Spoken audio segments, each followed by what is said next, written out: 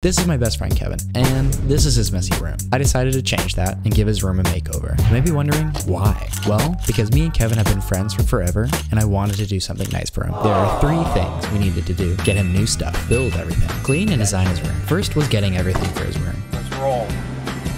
A projector, new lights, posters, and paintings. Second was building everything, like his new standing desk, and his setup. Then we designed the rest of the room. And boom, his room was complete. I'd say the room was a success.